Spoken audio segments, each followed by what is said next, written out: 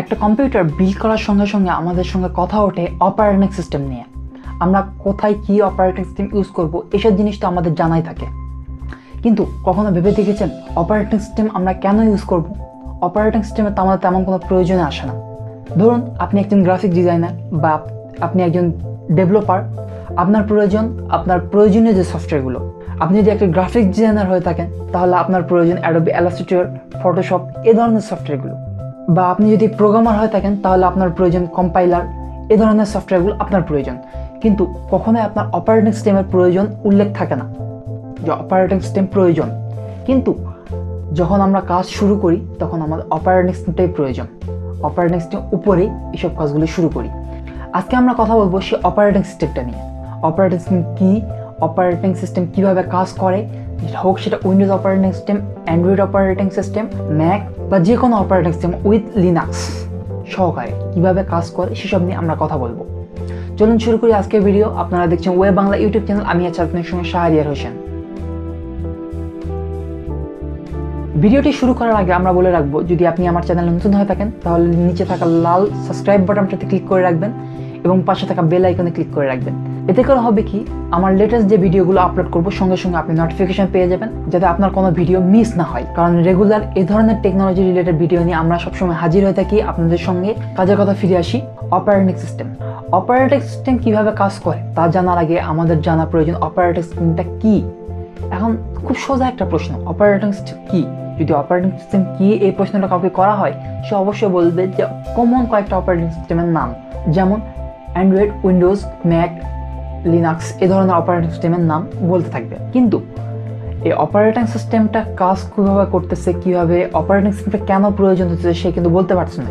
এটা operating system ঠিক আছে, এটা অপারেটিং সিস্টেম একটা প্ল্যাটফর্ম, তাও ঠিক আছে, কিন্তু সে বলতে পারবে না কীভাবে কাজ করে বা কেন প্রয়োজন, সে কেউ বলতে পারবে না, কারণ এই জিনিসটা কখনো আমরা গড় করি না। ঠিক প্রথমে যেমন বললাম যে আপনি একজন গ্রাফিক ডিজাইনার, তাহলে আপনার প্রয়োজন আপনার গ্রাফিক্সের সফটওয়্যারগুলো। আপনি একটা প্রোগ্রামার, তাহলে আপনার প্রোগ্রামিংয়ের সফটওয়্যারগুলো। অপারেটিং সিস্টেমের কারো গুরুত্বই নেই।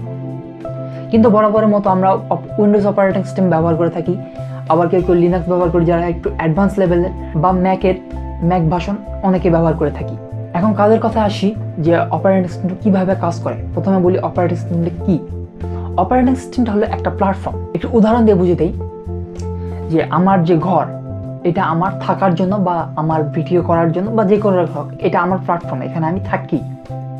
ঠিক সেরকম একটা সফটওয়্যার আপনি ইনস্টল দিবেন, সেই সফটওয়্যারটার জন্য একটা প্ল্যাটফর্ম প্রয়োজন। সেই প্ল্যাটফর্মটা হচ্ছে অপারেটিং সিস্টেম।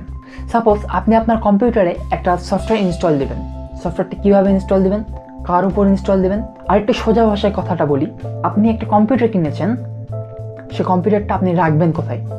অবশ্যই আপনার ঘরে রাখবেন। তাহলে আপনার ঘরটা হচ্ছে আপনার কম্পিউটারের জন্য একটা প্ল্যাটফর্ম, সে এই ঘরটাতে থাকবে।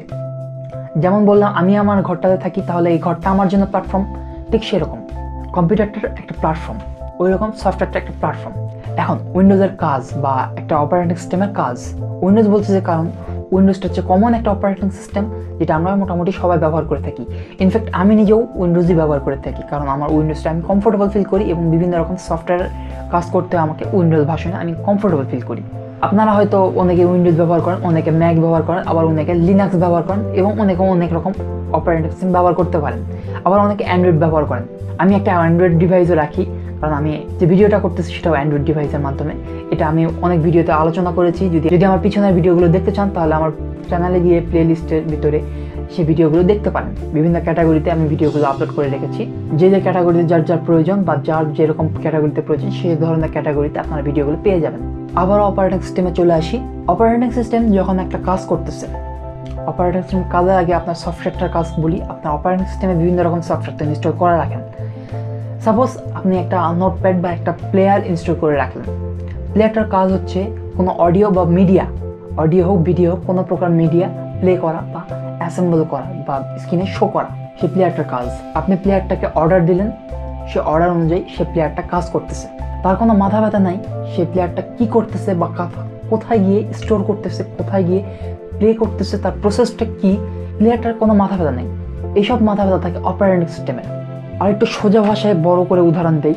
ধরুন আপনার কম্পিউটারটা একটা অফিস, সে অফিসে একটা নির্দিষ্ট জায়গায় একটা নির্দিষ্ট কর্মচারী প্রয়োজন হয় বা একটা নির্দিষ্ট কর্মচারী রয়েছে আপনার, যার কাজ টাইপ করা। ধরে নিলাম যার কাজ টাইপ করা, তার টাইপের প্রশিক্ষণ দিয়ে তাকে নিয়ে আসা হয়েছে এবং সে সবসময় টাইপ করে। সে কখনোই চিন্তা করবে না বা সে কখনোই তার মাথা ব্যথা আসবে না যে এই অফিসের ক্যান্টিনে কী হইতেছে, বা এই অফিসের জানালাগুলো মুছতে হবে, বা জানালাগুলোর জং ধরে গেছে, বা দরজাগুলো খোলা বা বন্ধ করতে হবে, লাইট ফ্যান অন বা অফ করতে হবে। এইসব তার কোনো মাথা ব্যথাই নেই, কারণ তার প্রয়োজন নেই। তার প্রয়োজন শুধুমাত্র টাইপ করা। সে তাকে টাইপ করার জন্য নিয়োজিত করা হয়েছে, সে টাইপ করতেছে, সে টাইপিস্ট। কিন্তু অপারেটিং সিস্টেমটা এইসব নিয়ে মাথা ব্যথা রয়েছে। আপনার প্রয়োজনে একটা ডাটা অপারেটিং সিস্টেমের ভিতর ইন করতেছে এবং আপনার হার্ড ড্রাইভে রেখে দেওয়া হইতেছে। এর জন্য যে প্রসেসটা করতেছে সেটা করতেছে অপারেটিং সিস্টেম। আপনার একটা ভিডিও বা একটা অডিও আপনার ভালো লাগলো, আপনি গিয়ে আপনার হার্ড ড্রাইভে রেখে দিলেন, সেই প্রসেসটা করতেছে অপারেটিং সিস্টেম। আপনার মাদারবোর্ডের ভিতরে আপনার প্রসেসরটা গরম হইতেছে, এই জন্য ফ্যানটা চালু করে দিতে হবে বা কুলিং ফ্যানটা অন করতে হবে, সেটার কাজ অপারেটিং সিস্টেমের। অপারেটিং যে খুঁটিনাটি কাজগুলো করে, যেমন আপনাকে রিফ্রেশ করা, ড্রাইভ ক্লিন করা, কম্পিউটারকে ফাস্ট করা, আরেকটা সফটওয়্যারকে অ্যাসেম্বল করা, এটা হলো অপারেটিং সিস্টেমের কাজ। এখন তো বুঝলাম অপারেটিং সিস্টেমের কাজ কি। এখন প্রয়োজন হলো অপারেটিং সিস্টেম আমরা কেন ব্যবহার করব, না ব্যবহার করলে কি প্রয়োজন। এই জন্য একটু পিছনের দিকে যেতে হবে। ধরুন প্রথম দিক থেকে আসি। প্রথম অবস্থায় তো আপনারা জানেন যে অ্যাবাকাস জাতীয় একটা কম্পিউটার তৈরি হয়েছিল, প্রথম কম্পিউটার, যেটা স্যার চার্লস ব্যাবেজ তৈরি করেছিলেন। এসব নিয়ে আমরা মোটামুটি সবাই পরিচিত। ধীরে ধীরে কম্পিউটারটা আপডেট হতে থাকে এবং যন্ত্রপাতি বাড়তে থাকে, এবং বাড়তে বাড়তে জিনিসটার প্রচারোক্তি বের হয় এবং কাজের ক্ষমতা বাড়তে থাকে। প্রথম অবস্থায় যে কম্পিউটারটা তৈরি হয়েছিল সেটা শুধুমাত্র হিসাব করা কাজে, ওয়ান অফ দ্য ক্যালকুলেটর। কিন্তু এখন আমাদের বর্তমান কম্পিউটারে আমরা গান, ইউটিউব, ইন্টারনেট ব্রাউজিং, বিভিন্ন রকম কাজ করে থাকি। কিন্তু তখনকার কম্পিউটারে এতগুলো কাজ করা অসম্ভব ছিল, যেটা করা সম্ভব ছিল না। কিন্তু ধীরে ধীরে যখন আপডেট হতে থাকলো, তখন কম্পিউটারের পার্টসগুলো বাড়তে থাকলো, বা নতুন নতুন জিনিস আপডেট যখন করতে হয় তখন কম্পিউটারের পার্টসগুলো বাড়তে থাকে। ধরুন আপনার কম্পিউটারে একটা র্যাম রয়েছে, আপনি আরও একটা র্যাম আপডেট করলেন। আপনার কম্পিউটারে 4 GB র্যাম রয়েছে, আপনি আরও একটা 4 GB র্যাম দিয়ে 8 GB করলেন, 8 GB করলেন। এতে করে হলো কি, আপনার একটা র্যাম তো রয়েছে, আরেকটা র্যাম আপনার লাগা হয়ে গেল, তার মানে কম্পিউটার একটা পার্টস বেড়ে গেল। ঠিক এই রকম যখন আপনি একটা সফটওয়্যার বা একটা প্রোগ্রাম রান করতে যাবেন, তখন আরেকটা পার্টস দিয়ে আরেকটা প্রোগ্রাম রান করতে হতো। এর পিছনে কারণ হলো যে একটা কম্পিউটার একটাই ভাষা বুঝতো, বা ওই ভাষাই ওই কম্পিউটারটাই বুঝবে। অন্য কম্পিউটার আরেকটা ভাষায় ডেভেলপ করা হতো, আরেকটা জায়গায় ডেভেলপ করা হতো।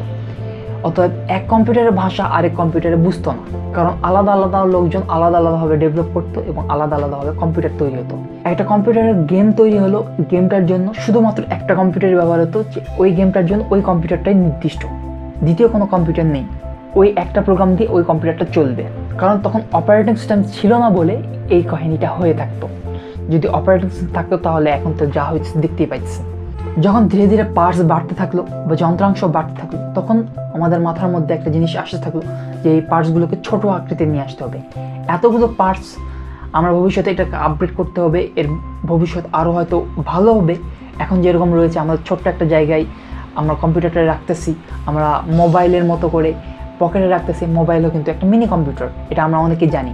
এই কম্পিউটারটা আমরা পকেটে রাখতেছি, এই ধরনের চিন্তাভাবনা তখন এতটা অ্যাডভান্স ছিল না, কিন্তু এইটুকু অ্যাডভান্স ছিল যে এই জিনিসটাকে ছোট করতে হবে এবং ইউজার ফ্রেন্ডলি করতে হবে। অতএব এই পার্টসগুলো কমাইতে হবে। এই জন্য একটা কোম্পানি বের হলো, একটা অপারেটিং সিস্টেম লঞ্চ করলো। অপারেটিং সিস্টেমটার নাম সিপিএম, CP/M। হ্যাঁ, নামটা একটু অদ্ভুত, কিন্তু ওই সময়ের জন্য একটা জনপ্রিয় অপারেটিং সিস্টেম ছিল সিপিএম। এটা মোটামুটি 1964 সামথিংয়ের আশেপাশের ঘটনা। আমি শিওরলি সালটা ঠিক বলতে পারতেছি না, কিন্তু 1964 আশেপাশেরই তখন সিপিএম যখন রিলিজ হয়, আশেপাশেরই কাহিনী। 1980 সালে তৈরি হয় ডোজ, যেটা আমাদের বিল গেটসের কোম্পানি। সিপিএম যখন চলতো তখন তার কম্পিউটারগুলোর নাম ছিল মাইক্রো কম্পিউটার বা মাইক্রোস বলা হতো, কিন্তু দেখতে মোটেও ছোট ছিল না, মাইক্রোসের সাইজ। কারণ যেহেতু বড় বড় যন্ত্রপাতি দিয়ে একটা কম্পিউটার তৈরি হতো, আলাদা আলাদা প্রোগ্রাম দিয়ে আলাদা আলাদা প্রোগ্রামের জন্য আলাদা আলাদা যন্ত্রপাতি দেওয়া হতো, তাহলে কম্পিউটারটা কত বড় হতে পারে। ধরুন আপনার র্যামের জন্য একটা এত বড় মেশিন, আবার একটা মনিটরের জন্য এত বড় মেশিন, তাহলে একটা কম্পিউটার তৈরি করতে কতটুকু জায়গা প্রয়োজন সেটা আপনারা আশা করি বুঝতেই পারতেছেন। এটা আমাকে নতুন করে বলার মতো কিছু নেই। 1980 সালে যে ডোজটা বের হয়, মানে স্যার বিল গেটসের কোম্পানি থেকে ডোজ যখন রিলিজ হয় বা প্রোগ্রামিং শুরু হয়, ডোজ কিন্তু 1980 সাল থেকে প্রোগ্রামিং শুরু হয়, ডোজের বা প্রোগ্রামিং লিখতে শুরু হয়। এর পিছনে কিছু কারণ রয়েছে।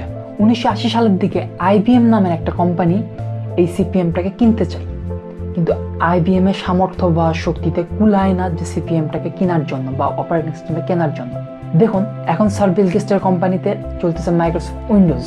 এখন যদি আমি বা আপনি চাই বা যে কোনো একজন বড় প্রতিষ্ঠান, সাপোজ গুগলই চায় যে উইন্ডোজ অপারেটিং সিস্টেম গুগলের কাছে বিক্রি করে দেওয়া হোক, স্যার বিল গেটসের কোম্পানিকে মানবে? কখনোই না। ঠিক সেই সময় জনপ্রিয় একটা সফটওয়্যার ছিল সিপিএম, সেই জন্য সিপিএমটাকে তারা বিক্রি করতে একদমই আগ্রহী না। সিপিএম বলছে তাই বলে নাম কিন্তু সিপিএম না, আবারও বলছে CP/M। তারপর থেকে তৈরি হলো ডোজ। ডোজ অপারেটিং সিস্টেমের নাম আশা করি সবাই শুনেছেন। ডোজ থেকে তারপর নামকরণটা হয় উইন্ডোজ। উইন্ডোজ ধীরে ধীরে আপডেট হতে হতে উইন্ডোজ, এখন উইন্ডোজ 10 চলতেছে, খুব তাড়াতাড়ি উইন্ডোজ 11 রিলিজ হবে। আশা করি উইন্ডোজের ব্যাপারটা আপনি টোটালি ক্লিয়ার, বা অপারেটিং সিস্টেমের ব্যাপারটা ক্লিয়ার। আপনার যে অপারেটিং সিস্টেম ইউজ করছেন সেটা কীভাবে কাজ করে সে বিষয়ে আশা করি আপনি ক্লিয়ার। যদি এ বিষয়ে কোনো প্রশ্ন থাকে তাহলে আপনার নির্দ্বিধায় করতে পারেন। যত তাড়াতাড়ি সম্ভব আমি প্রশ্নটার উত্তর দেওয়ার চেষ্টা করব। যদি ভিডিওটা সম্পর্কে যদি আরও কোনো বিস্তারিত তথ্য জানার দরকার থাকে তাহলে কমেন্টে বলতে পারেন, আমি দ্রুত সম্ভব অ্যান্সার দেওয়ার চেষ্টা করব। ভিডিওটা ভালো লাগলে লাইক করবেন, কমেন্ট করবেন, শেয়ার করবেন, ফেসবুক, ইনস্টাগ্রাম বিভিন্ন গ্রুপে শেয়ার করে দেবেন, কারণ অনেকেরই এ ধরনের ভিডিও খুবই প্রয়োজনে আসতে পারে। ধন্যবাদ সকলকে, দেখা হবে পরবর্তী কোনো ভিডিওতে। আজকের জন্য টাটা।